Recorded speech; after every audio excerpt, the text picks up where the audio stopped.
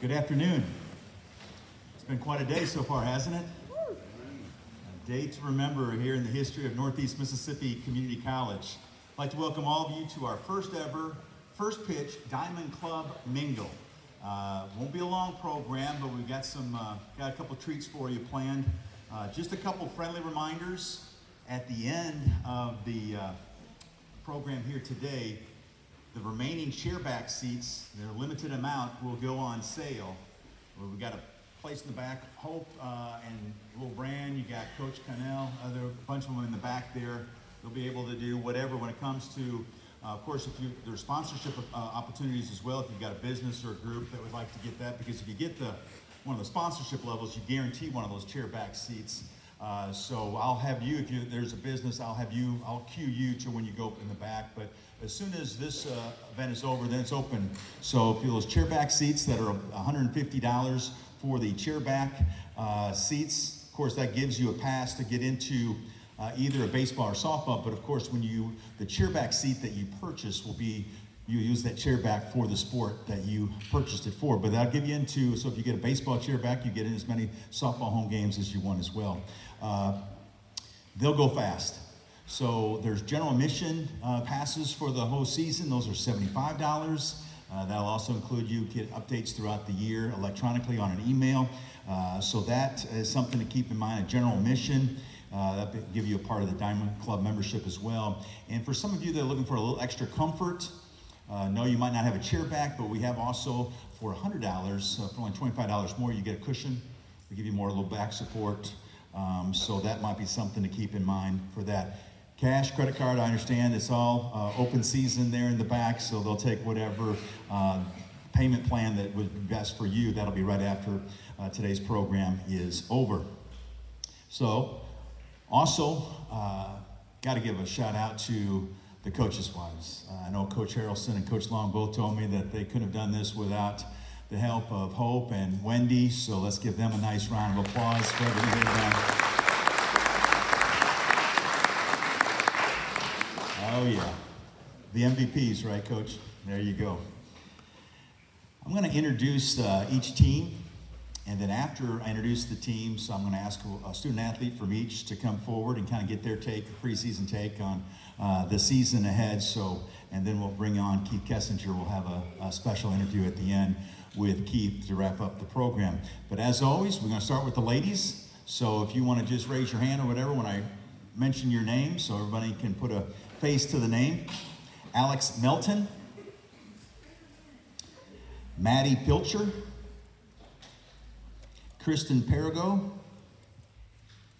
Caitlin Matthews, Alexis McGregor, Taylor King, Maddie Tucker, Anna Claire Stahl, Brooke Baker, Caitlin Center, Jenny Thompson, Lindsay Coffey, Macy Busby, Hannah Milhorn, Annabeth Lucius, and Ariana Stoneback. Those are the 2020 softball Tigers.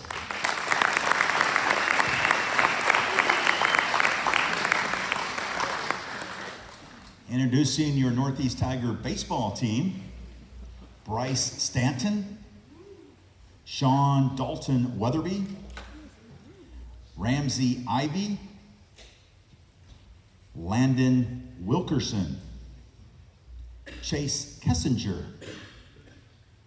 Chad Stevens, Nick Wiltshire, Andrew Johnson, Peyton Jolly, Jacob Compton, Ethan Dyer, Sheffield Anthony, Connor Davis, J.T. Durham, Reed Markle, Peyton Harris, Jake Reeder, Cole Phillips, Gabe Moore, Hayden Scarborough, Hayes Hansford, A.J. Kalin,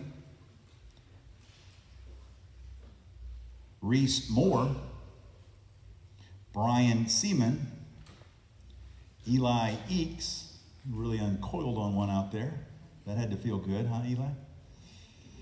Josh Basil, I apologize, Braden Lee, Dylan Hitchcock, Reed Dixon, and Ryder Willard, the 2020 Tiger baseball team.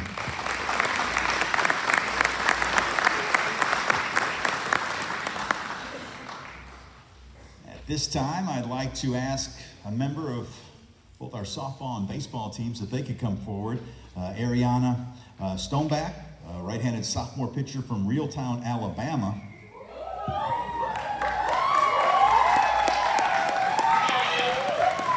I'll move down here. There you go. You want to have a seat right there. There you go. What a fan following there. And from our baseball team, I'd like to ask if Hayden Scarborough could come forward. Hayden, of course, a sophomore catcher from Corinth. His dad played here, proud Northeast Tiger alum. Only one microphone, so we got to, if you don't mind sharing. But what I'll do is I'll ask you each a question, and then after you're done, just give it over there to Mr. Scarborough, and we'll get his take on that as well. So appreciate I don't know if it was quite a volunteer situation here, but appreciate you taking one for your teams. Let's first of all talk, Ariana, let's start with you. And I know it was fun being out there today, but just your take on maybe the preseason practice, how the practice has been going on, because your season starts a week from today.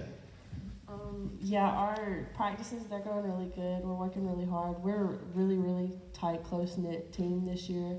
We might be young, but we've got a lot going for us. That's important. Hayden, about you? How the guys been looking in practice, some things that you've been emphasizing in practice so far? Oh man, we've been looking really good.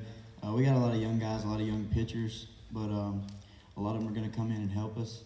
And our hitters look great. We've been working on a lot of defense. I think we're the best defensive team in the state, if not the country. And you know, I mean, I'm super confident about going into this season. That's wonderful. Great to hear that. How about for some of the fans that are here today and kind of interested on what maybe some team goals this year? What are the expectations? Let's first of all start with the softball program. Softball-wise, I think that we just are trying to focus on taking it one day at a time and proving everybody wrong, because people think that just because we're young that we don't have anything going for us, but we got a lot in store. That's good. What about you, Hayden? What are some of the goals that maybe some of the things that maybe some strengths of the team as well? Oh, well, I mean, we're all around just a solid team. You know, we can hit, we can play defense. We got pitchers, way more pitchers than we had last year. And we got hot toward the end of the year last year. We kind of saw what it felt like to win some games. And we talk about like establishing a culture for this baseball team. That's what we want to do this year. That sounds great. That sounds really good. I got to ask you before you guys step down, I mean, what does it feel like? I mean, it was awesome for us, right? Folks, when we came here to the ballpark today, how nice was that feeling to see that facility?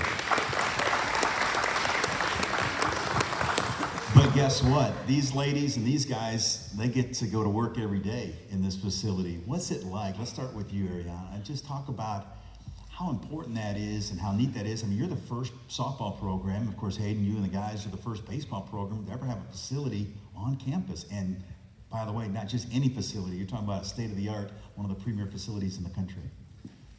For softball, I feel like it's just like a dream come true, because I never saw myself playing in a facility that nice in JUCO. Every day, like, you just get to go to a new home. It's better than having to go down to the park every day and play. So. No doubt about that. What about Hayden? What about for you and the guys? You know, we're super fortunate to be able to come out here and practice on this field every day. You know, I've seen teams that are taking ground balls in their parking lot, and we're out here on the nicest field in the state, if not the nation. And I mean, coming from Corinth High School, we got a really nice field, and to have an upgrade from that, it's got to be really, really nice. And so we're super lucky to have it. What do you think about even going forward? Hayden, I'll stick with you on this. What about like future recruiting? I mean, this has got to be just a wonderful recruiting piece, not only just for the college, but for also the baseball and the softball program. Talk a little bit about that, looking down the road. Right, well, Coach Brand does a great job recruiting. He brings guys in, makes them feel really wanted, and to go out there and see your name on the Jumbotron and really feel like you're at home, it's going to bring in a lot of people. It's going to bring in a lot of key tools to bring a national championship in Northeast. That sounds great. Ms. Stoneback, how about your take on that? What about down the road, bringing even more quality student athletes here to Northeast to play softball? I also think Kevin Cornell does a good job recruiting. He makes you feel really at home, like it's a big, tight-knit family up here, and that's what helped me decide. And the field, of course, I mean, that's a big deciding factor in anybody wanting to come here. Guys, can't thank you enough. Let's hear it for, I mean, it's not an easy situation, Ariana. Wow. Thanks so much.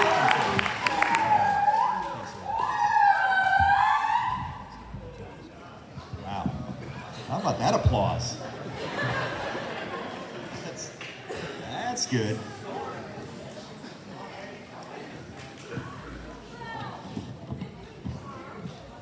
All right, now it's time for, I've been talking about, I hope I didn't put too much pressure on this guy, but this is going to be something I've been looking forward to all week. Let's ask Keith Kessinger to please come forward. He's a former two-sport standout in the SEC, played baseball and basketball at Ole Miss. Of course, played in the bigs for the Cincinnati Reds. He was drafted by the Orioles, actually, in the 1989 amateur draft, and then the Reds purchased his contract in 1991. Made his major league debut, which I know I'm going to ask you about, Keith, in a little bit. September 15th, 1993 against the Braves. Actually got a hit in his first game. Not many can say that in their first game in the bigs. Of course, you've heard his voice quite a bit. Last 10 years, he's been alongside David Kellum on the Ole Miss Baseball Radio Network. Both Keith and his wife, Laura, they've got 2 children, Anna Catherine, and of course, we know Chase, a proud member of the Northeast Baseball program. And Keith, first of all, welcome. I appreciate you being willing to do this, and it's been quite a day, hasn't it? Thanks, Will. Appreciate it. And yeah, I don't know that you can say enough about this facility. I mean, you see the pictures, and that's one thing. And then I've been fortunate enough to come over a few times and kind of seen it under construction. But to see the finished product is really special. And I think you touched on a really key part. So many kids pick where they go to school, at least athletically, with their eyes. And I mean, you want to talk about all the other stuff, but this is going to be such a huge deal for both the softball and baseball programs to be able to get kids onto campus. And then with the turf field and all the things that you don't have to worry about as much with the weather, the player, what's the word I'm looking for, Will? To be able to continue to develop, the player development part of it is really going to be special. Yeah, I mean, because there's a lot of coaches around the country. I mean, when they see that weather forecast, oh no, rain. I mean, if you're Harrelson, you're Long. I mean, the coach, they just laugh now at the weather because they know it can rain. They're still going to practice that afternoon, and we can even get some light showers. We'll still be playing some baseball. You won't have to look at the radar quite as much. Where is Richie out here? You won't have to look at the radar quite as much because you know if it stops, you're going to be able to get out there and play. That's fact. And it's not just the games. It's how many days in practice that you get. All the days you get to take BP and take ground balls and things that you wouldn't get to do. So really special place. Yeah, I remember you and Chase back in the fall came over for football. Chase was given the invocation that night before the football game, and you were just amazed. You're like, Will, I can't believe this place. And it wasn't even halfway home. I mean, and to see this to its fruition. And this is a guy, I mean, you've seen a few ballparks in your day. So this is it is a very special situation that we got here at Northeast. Well, they did a great job, obviously, planning it, and certainly the finished product is, from top to bottom, it's really something special. Well, you've been around baseball forever. I know growing up in Chicago, you had the opportunity that, for some of you that don't know, his dad, Don, Chase's grandfather, longtime player in the Major League Baseball, multiple All-Star appearances, multiple Golden Glove awards at shortstop for the Cubs. You grew up in Chicago. I know a lot of us are curious, what was that like? I mean, you're going to first grade, second grade, I think up to third grade there in Chicago, and oh, by the way, your dad's playing this afternoon for the Cubs. Yeah, I mean, the really crazy thing, Will, is that I didn't know any different. And my brother and I, that's what my dad did. My dad went to Wrigley Field. My dad played baseball games for the day. I mean, if I could go back and all the cool things that we got to do, I mean, yeah, you'd think it was a lot cooler. doing it. But it's what we did, and every single day, and truly, my parents made it as normal and routine as anybody else's job. But yeah, we got to do some really cool things, and you know, I just wish that in some ways you could go back and some of the people and some of the autographs, and you know, I mean, I used to get bats that were signed by, you know, players that are in Hall of Fame, and I'd go like hit with them because I didn't know they'd be worth something one day. But no, it was cold in Chicago. Yes. But no, that was really fun time, and like I said, my parents made it really special. That is neat. Of course, they moved to Memphis when your dad then went to the Cardinals. So I mean, just golly, if you, like you said, turning the clock back. Did you learn anything when you went to the ballpark? Did you see some things? But were you just so young you really couldn't really pick up some of the things, some of the traits of your dad and some of the other big leaguers? Well, I mean, I'm sure somewhere along in the way of my career, Will, where, you know, some things I saw, I'm sure that was helpful. But you know, again, when you're just 10 or 12 or whatever age it is, I don't know that you think about what's going to happen when you're 20 or 25. But yeah, we ended up, my dad, when I got traded from the Cubs to the Cardinals, somehow we missed the turn to St. Louis, ended up in Memphis. So grew up the rest of the time in Memphis. And my dad ended up then going to the White Sox. Right. Was player manager of the White Sox, which was really kind of a cool deal. So those are really the years I remember the most, the kind of the White Sox years where we got to travel some, be in the dugout, do some things during the game, and that was all pretty cool too. Yeah, cool. And I will tell you, that was Disco Demolition Night was happening. I don't know if any of you guys have ever seen, that was a long time ago, but yeah, they blew up, they had this big promotion between games of doubleheader where they were going to blow up disco records on the field, and we were at the game, and they really didn't think it was going to draw that big a crowd. Well, they had to like close the gates because the crowd, and when they blew up the disco records at halftime between the games, yes. They ended up having to forfeit the second game. I mean, basically a riot broke out on the field. Things got caught on fire. They had to bring the riot police in. And I believe it's the last Major League Baseball game that ever got forfeited. I think you're right. My dad took an L on a game he didn't get to manage. Isn't that something? And for some of the younger guys and ladies, just YouTube that. You'll see it. You're probably thinking, disco. Yeah, I know. What is disco? What does that mean? What is that? What kind of music is that? You talk about your dad, and of course, growing up in Madison, Wisconsin, I mean, the Brewers had a team that moved from Seattle in 1970, but even the NBC affiliate in Madison showed Cub games on the weekends. So I grew up, I mean, I was a huge fan of your dad's. And so one of the highlights for me in my 36 years down here, one night, just one story about your dad. I mean, we were over in New Albany. He was throwing out the first pitch. I was emceeing the opening ceremonies of a Disney Youth World Series, which was cool enough, just hanging with your dad. But then he said, hey, Will, you want to grab something to eat afterwards? And so I was like, are you kidding me? I mean, Don Kessinger, I'm going to go a chance to eat with Don Kessinger. I mean, I ate, I'm sure he thought, how many bites is this guy going to take to get his sandwich done? Because I was trying to stretch out that night as long as I could. I mean, you're talking about, you know, your dad and your mom, high character, but, you know, the faith that's behind. I mean, he just, you were blessed to grow up in an environment like that, both you and your brother. Yeah, no question. So many people don't have parents that are as involved as my parents were, and forgetting all the, I guess, the kind of cool part of, you know, what we got to do in life.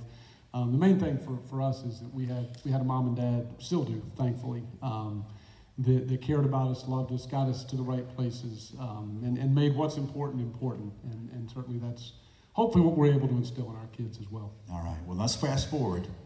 Okay, now you're two-sport star. Not easy, just like your dad. I mean, your dad. Star. Yes. I'm a marketing guy. You know what I'm saying? You kind of, you know, he was a standout. Very difficult. You guys know how hard it would be to play two sports here at Northeast. This guy was doing it just like your dad at Ole Miss, which took a little something extra special.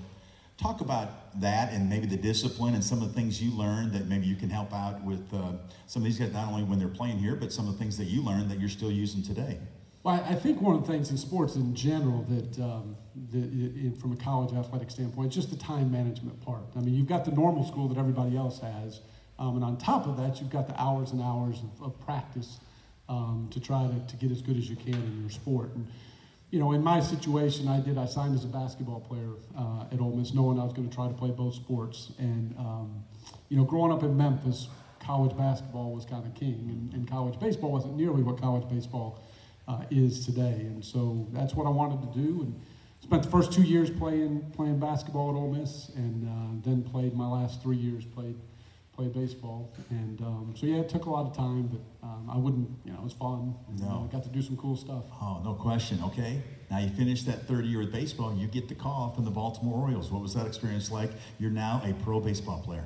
Well, I mean, the draft is really, and these guys, hopefully at one time, a lot of them will get to figure it out, is a really unpredictable thing. I mean, you think you're going to get drafted one place, and certainly the technology wasn't in 1989 the way it is today, where you can follow every draft pick online. And no, I mean, you're literally waiting for a phone call. And it took a little longer than I expected, but yeah, I got drafted by the Orioles in 39th round. A lot of guys got picked before me that year. But then, you get to go play pro baseball, and as I tell everybody, you get to sleep late, you don't have to go to work if it rains, and you get to play baseball. So couldn't really beat it for the 8 years I got to play pro baseball. And no doubt, that's always a good day to go to the ballpark. You get called up. Well, first of all, the Reds purchased your contract in '91, and then you get the call up in September of 1993. One of my favorite questions always to ask a guy that makes it to the bigs is, what was that experience? Do you remember how did that all go down where you found out you're going to the bigs? I do remember. That was, okay. It was a rather memorable day. Yeah, my story is a little bit interesting because I had gone from AA to AAA in 1993.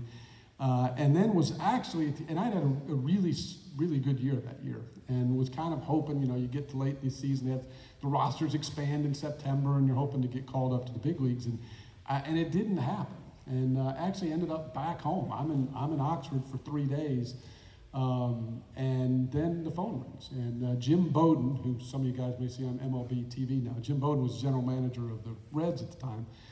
And Jim calls me on the phone, or actually his secretary or whoever calls and says, Mr. Bowden would like to speak to you. And I'm really trying to figure out what I did to get in trouble at that point, because you're not thinking you're getting called up after you've been home. And he says, Keith, Jim Bowden, and we are thinking about calling you up this afternoon in the big leagues. And I'm like, who do you call and say we're thinking about?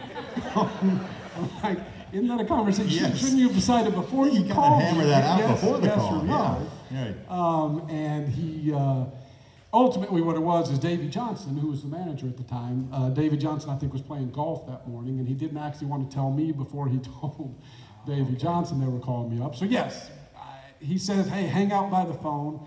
We'll give you a call back later in the afternoon. Well, obviously, I wasn't setting the phone down at that point for the rest of the day. And about an hour later, phone calls, and he says, you're on a plane at 2 o'clock going to Atlanta and playing the Braves that night. So Dad drives me up. Dad was coaching at Ole Miss at the time, and Dad drives me up to Memphis, and he's given me so much great advice in my life. I mean, just fantastic advice. And the last thing he told me before I was playing is, he says, do not worry about anything because they're not going to play you tonight. You hadn't even picked up a bat in 4 days. Don't worry about it. Well, that was wrong advice, because I got to the ballpark that night. I'm in the lineup, and that was a pretty cool deal. Literally got to hit the first pitch I saw, so that was pretty fun. Ball's still at my house, so that was a fun day. I remember that night because I was anchoring the sports that night, and that was my lead story. That was so cool. I mean, how weak were you in the knees, or because you were a Kessinger and you learned from your dad and all these stories through the years, were you maybe more relaxed than normal? I wasn't very relaxed, I'll tell you that. I'll tell you a couple different stories about that. First of all, when you go out and you take, these guys know, I mean, you take BP, you take BP. I mean, you go out, and it really wasn't any different than any other day. And when you're taking BP, there's nobody in the stadium. And so it doesn't really, I mean, yeah, it feels different. There's guys I was watching on TV the night before that I'm standing next to the cage with. But then you go back in the locker room, and then when you come out, and that night it rained, and so we didn't take infield. So I'm just back in the locker room. And then when I walk back out on the field, I mean, there's 60,000 people, and I just started telling myself, because like the places I had played in the minor leagues, we didn't have like a third deck. I just kept thinking, just look at the bottom 2 decks and don't worry about the rest of the people that are there. And so that part was, I was pretty nervous, there's no doubt. But when you get called up late in the year, you don't get like choice of numbers. And Yes. so I'm number 62, which is 62. not really, not really your key. I bet you none of you guys are wearing number 62 today. And this is a true story. In the third inning of the game, I look down and the 6 is falling off the front of my jersey. Like literally, it's like peeling off the front of my jersey. Like they'd forgotten to sew it, they had just pressed it on. Goodness. And the second base umpire, I wish I knew who it was, but he obviously knew my dad, and he said something about, "Hey kid, your number's falling off your jersey." And I'm just panicked anyways, because I'm like, well, do I get in trouble if my number falls off the jersey?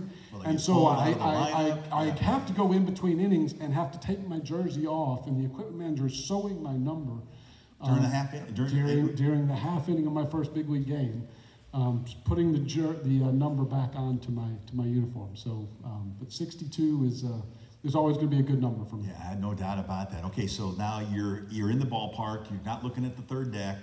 You're in the lineup, and all of a sudden, up the plate, Keith Kessinger.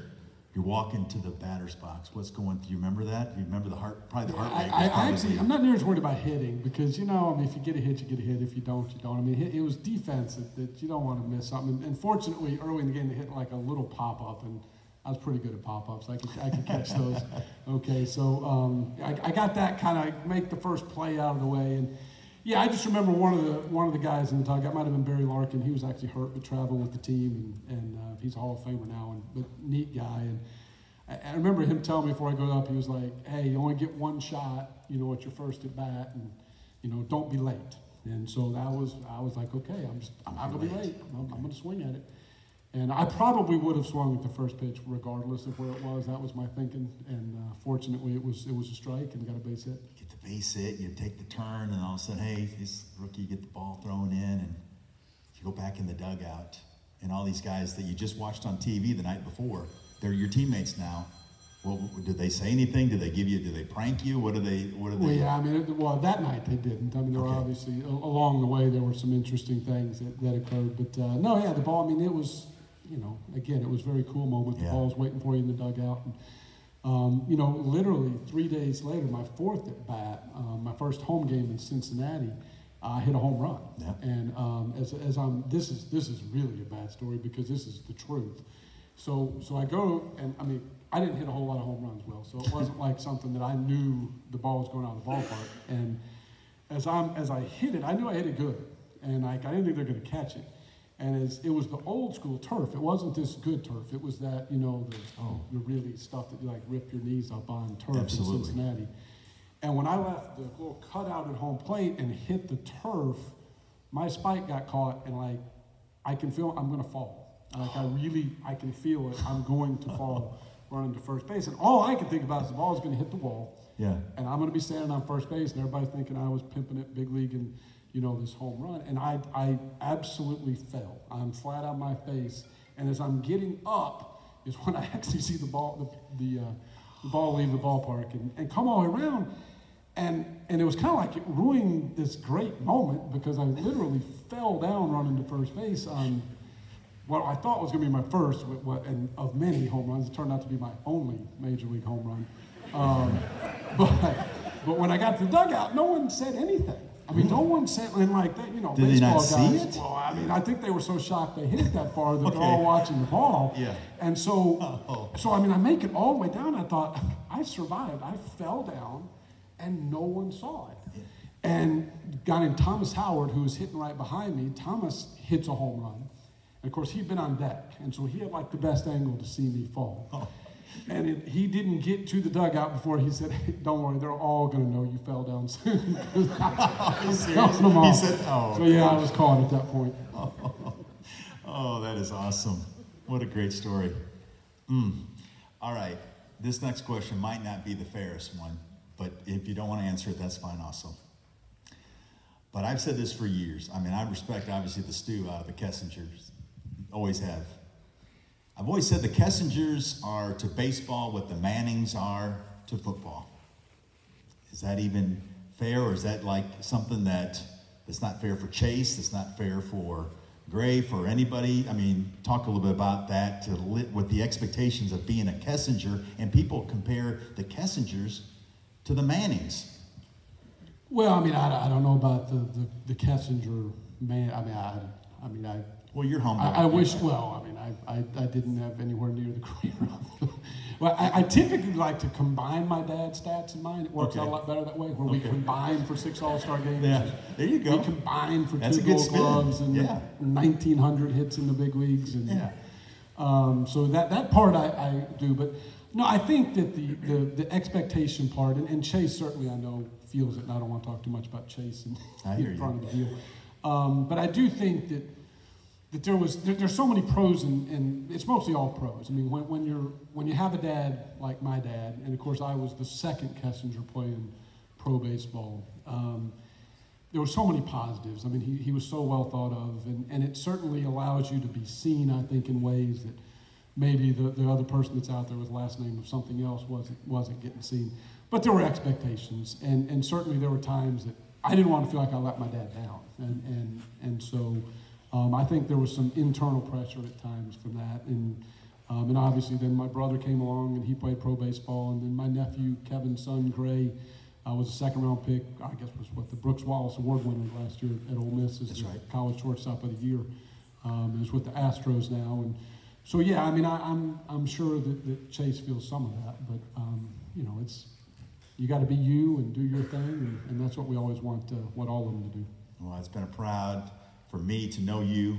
Got to be you, got to be a Kessinger, and it's been what a treat it's been for you taking some time out and answering questions. I mean, Kollmeyer, hopefully I didn't throw too many curves at you. I try to make a wiffle ball approach to this thing, just lob it in there to you.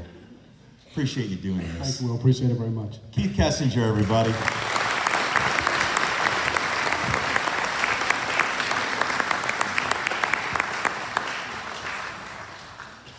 Yeah, that was, I knew that was going to be good. I just love hearing stories. Don't you love hearing because all of us that, you know, we never would have get a chance to experience all that stuff in the bigs and locker room and all that, so I know that was going to be some interesting information and some funny anecdotes for all of us here today.